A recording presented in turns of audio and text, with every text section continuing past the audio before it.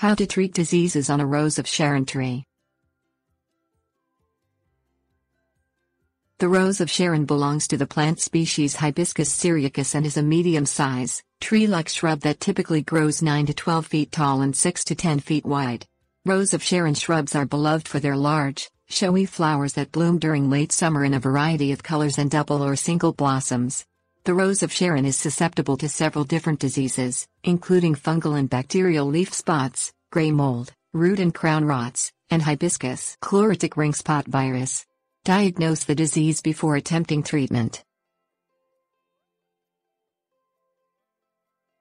Things you'll need: pruning shears or loppers, bleach or alcohol-based solution. Diagnose the disease. Diagnose fungal leaf spots by looking for small to prominent dots or raised spots on the Rose of Sharon's leaves. The leaves might have yellowish or brownish spots on the surface, and the leaves may fall off.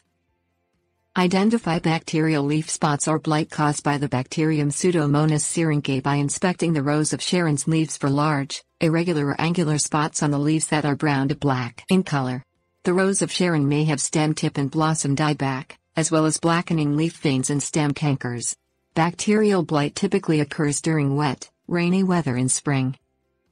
Look for wilted foliage and discolored, stunted leaves on the Rose of Sharon to diagnose root and crown rots caused by Phytophthora species fungal diseases. The leaves might drop, and a streak, stain or canker may develop on the main stems or branches. The infected bark areas might ooze a reddish-black sap as well. Check for discolored or spotted flowers to identify the fungal disease gray mold, also known as botrytis blight. Gray mold occurs during high humidity, typically causing the flower buds to rot, the leaves and shoots to wilt and drop, and the twigs to die back. Diagnose hibiscus chlorotic ring spot virus by looking for stunted and distorted leaves that have streaked or spotted discoloration. The discoloration on the leaves will appear chlorotic, meaning pale-colored or yellowish. Hibiscus chlorotic ring spot virus also causes round, ringed spots on the leaves. Treatments: pick off and discard or destroy all leaves infected by bacterial and fungal leaf spot. Reduce excessive moisture on the foliage by watering early in the morning, avoiding the use of overhead sprinklers. Fungal leaf spot diseases rarely require treatments with fungicides. Prune away and discard all leaves, branches and stems that display symptoms of bacterial leaf spot and bacterial blight. Make the cuts with clean, sterile pruning shears or loppers. Prune the Rose of Sharon when conditions are dry to prevent spreading the disease, and avoid over-fertilizing the shrub. If cankers appear on the main stems or trunk, the shrub probably will die and have to be removed. Cut away all branches infected by root and crown rot. Cut back any branches that have cankers to help control the spread of the rot disease. Prune away and discard all dead or dying leaves, stems, twigs, flowers and buds to treat gray mold. Clean up and discard all fallen leaves and flowers. Prune the shrub's branches to thin out the top canopy to improve air circulation, and don't use overhead watering.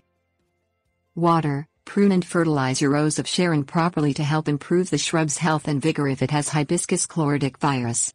No curative treatment exists for this virus, so the Rose of Sharon might need to be removed if the infection begins to severely affect the shrub's growth and appearance. Tips: warnings.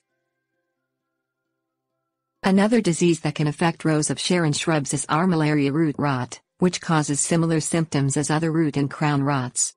Armillaria root rot also causes branch dieback around the top of the Rose of Sharon, mushroom clusters at the shrub's base and black or reddish-brown shoestring spore structures around the shrub's roots. There is no cure for armillaria root rot. Don't confuse gray mold or bacterial blight with poor cultural care, all of which can cause bud drop on your Rose of Sharon. If your Rose of Sharon isn't displaying any other symptoms other than bud drop, the shrub could be suffering from underwatering or overfertilization. When pruning your diseased Rose of Sharon, disinfect your pruning tools before and after use by dipping them in a bleach or alcohol and water solution to prevent spreading the diseases to your other landscape plants, trees and shrubs.